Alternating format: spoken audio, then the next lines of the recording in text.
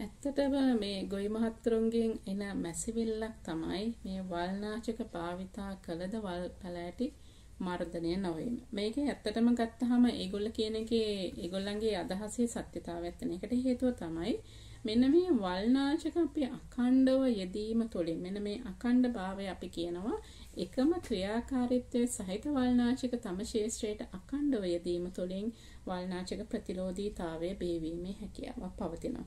මම උදාහරණ විදිහට දැනට අපේ ශේෂ්ත්‍රය ඇති වෙලා තියෙන මෙන්න මේ වල්නාශක ප්‍රතිරෝධීතාවය දැනට ඇති වෙලා තියෙන වල් පැලෑටි ටික මම හඳුන්වන්නම්. එකක් තමයි අපි කියන බිස්පිරිබැක් සෝඩියම් කියන වල්නාශකයට එරෙහිව අශ්ව වලිගයේ කියන වල් පැලෑටියේ ප්‍රතිරෝධීතාවයක් ඇති වුණා. ඒක නිසා තමයි දැනට ඒ වල් නාශකයේ මගින් ඒ වල් පැලෑටිය මර්ධනය වෙන්නේ නැති මේ විවගාවේ. ඊට අමතරව අනිත් එක තමයි අපි දන්නවා තව බිස්පිරිබැක් සෝඩියම් එක තවත් එකක් තියෙනවා සයිපරස් ඩිෆෝමිස් එහෙම නැත්නම් බෝල මල් තුනැස්ස කියන වල් පැලෑටියක් මර්ධනය වීමේ හැකියාව අඩු වුණා මෙන්න මේ ප්‍රතිරෝධීතාවය ගොඩනැගීමත් සමගම. ඒත් එක්කම තව එකක් තමයි අපි දන්නවා ප්‍රොපනිල් එහෙම නැත්නම් 3,4 TPA කියන වල්නාශකයේ තියෙනවා. ඒකට එරෙහිව මේ ගොඩනැගුණ ප්‍රතිරෝධීතාවය අපි හඳුන්වන විශේෂයෙන් බචිරි කියන වල් පැලෑටි. ඔකට හේතුව තමයි විශේෂයෙන් මෙන්න මේ වල්නාශක අඛණ්ඩවම. ඒක ක්‍රියාකාරී වල්නාශක හොඳ නිසා මොකද කරන්නේ ගොවි මහත්තුරු ඒක වැරදි විදිහට යොදා ගන්නවා දිගින් දිගටම කඩන්නේ නැහැ. හිතන්න කන්න 4 5 6ක් විතර දිගින් දිගටම පාවිච්චි කරොත් අර විදිහට ප්‍රතිරෝධීතාවය ගොඩනැගෙන එක සිදු වෙනවා. ඒක නිසා අපි අනිවාර්යයෙන්ම මේක කළමනාකරණය කරලා ඉදිරියට යොදා ගත යුතු වෙනවා. එහෙම නැත්නම් අපිට කොච්චර සාර්ථක වල්නාශකයක් හඳුන්වා දුන්නද අපිට එම් ප්‍රතිඵල ළඟා කරගන්න වෙන්නේ නැහැ.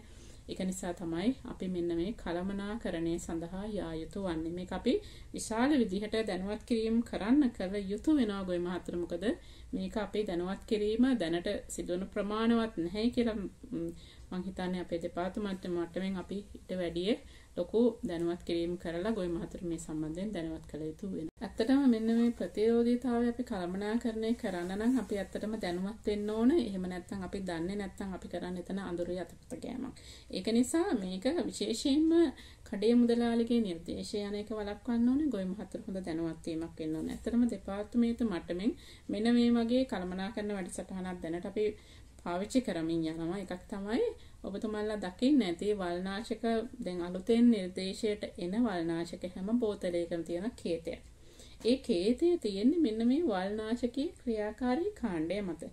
මෙන්න මේ වල්නාශකයේ ක්‍රියාකාරී කාණ්ඩය අනුව තමයි ප්‍රතිරෝධීතාවය ගොඩනැගීම සිද්ධ වෙන කාල සීමාව ගොඩනැගෙනවද නැද්ද කියන එක සිද්ධ වෙන්නේ. එහෙමනම් අපි එකම ක්‍රියාකාරී කාණ්ඩයේ සහිත වල්නාශකයක් දිගින් දිගටම යනවා නම් මෙතන ප්‍රතිරෝධීතාවය ඇති වෙනවා කියලා මම මුලින් සඳහන් කරා. ඒක කඩන්න තමයි අපි අර ක්‍රියාකාරී කාණ්ඩ ටික ගොවි මහත්තුරුන්ට ඉතාමත් පහසුවෙන් දැන ගැනීම සඳහා බෝතලේ දාලා තියෙනවා රතු පාටින් කේතය.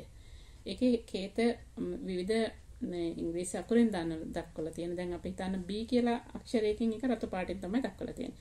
ඒකෙන් කියනවනම් ඒ එකම කාණ්ඩය වල්නාශකයේ තියෙනවා එතන ඉස්සරහින් දාලා තියෙනවා කේතයත් එක දාලා තියෙනවා මෙම කේතයේ අඩංගු වල්නාශකයේ ශේෂ්ත්‍රයට අඛණ්ඩව යෙදීමෙන් වළකින්න කියලා. ඒකට හේතුව තමයි අර ප්‍රතිරෝධීතාවය කළමනාකරණය ගැනීම සඳහා. එහෙනම් දැන් ගොවි මහත්තයා හිතන්න කන්න 3ක් විතර B කේතේ පාවිච්චි කරා නම් අනිවාර්යයෙන්ම ගොවි මහත්තයා ඒ කේතය අයින් කරලා ඒ වල්නාශකයේ කොච්චර සාර්ථක වල් මර්ධනය කරත් ඒ කේතේ සහිත වල්නාශකයේ යොදන්නේ නැතුව වෙන කේතයක් තව හිතන්න අකුරෙම නැත්තම් රවුම් බිඳුව අකුරක් තියෙනවා. ඒකේ තියෙනවා වල්නාශක තියෙනවා. තව කේත ගණනාවක් තියෙනවා. ඒ අනුව අපිට අනිවාර්යයෙන්ම මේ කේත මාරු කර කර යොදන්න පුළුවන්. ඒ කේත මාරු කර කර යෙදීම තුළින් අපිට අර ප්‍රතිරෝධීතාවය ඇති වෙන එක නතර කරන්න පුළුවන්. දැන් ඉස්සරදී ඇති වෙච්ච ගැටලුවම ඉස්සරලා පැහැදිලි කරේ අර බිස්පිරිබැක් සෝඩියම් වලට එරෙහිව අශ්වවලිගේ ප්‍රතිරෝධීතාවය ගොඩනැගෙන. මොකද එකම කේතේ අවුරුදු 10ක් 15ක් ඒ වල්නාශකයේ හොඳකම නිසා ශේෂ්ත්‍රී යොදා ගැනීම. දැන් ඒ ක්‍රියාවලිය අපි කඩන්න ඕනේ. ඒක අපි කියන්නේ අඩුම තරමින් කන්න 3කට සැරයක්වත් කේත මාරු කරලා යොදාන්න. එතකොට අපිට පුළුවන් වල්නාශකයේ ප්‍රතිරෝධීතාවයන් වල් පැලෑටි වලගේ බිහිවීම අවම කරලා සාර්ථක පාලනයකට යන්න. හැබැයි අනිත් ක්‍රම අනුගමනය කිරීමත් අමතක කරන්න හොඳ නැහැ. මේක විතරක් කරලා ඕනේ කියන්න බෑ. ඔන්නේ කරලත් අපිට මැරෙන්නේ නැහැ කියන කතාව කියන්නේ. මොකද අපිට ඒ හා සම්බන්ධ බැඳුන තව ක්‍රමවේද ගණනාවක් තියෙනවා. අපි ඉදිරියේදී ටිකක් සාකච්ඡා කරමු.